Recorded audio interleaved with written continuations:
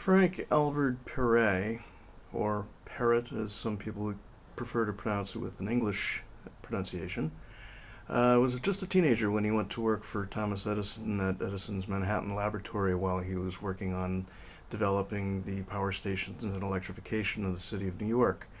Perret was a very gifted engineer for his age, and in 1886 he left Edison's employ along with a partner, John Barrett, who also worked for Edison, and founded his own electrical company called Elektron Manufacturing Company in Brooklyn.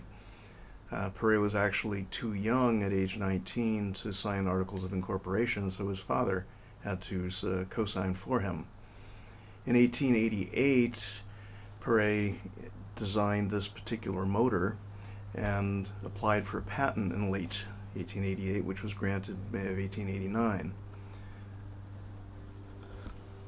Elektron made motors of various sizes and configurations for all kinds of applications. This particular motor, which was dubbed AO, was intended primarily for use, but not necessarily exclusively for use, as an electric fan.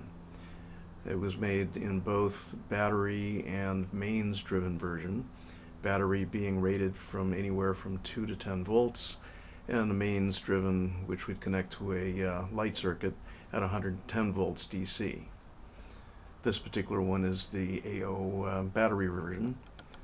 Although rated for 2 to 10 volts, at 10 it's unspeakably fast. It runs approximately 2,000 RPM at just 5 volts. The very compact motor weighs 13 pounds and is surprisingly elegant, particularly notable for its very Victorian skirted base.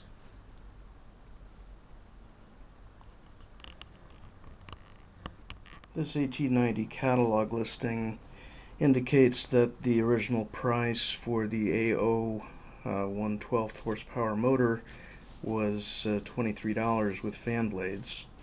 It also recommends that it be operated on an Edison Lalonde battery.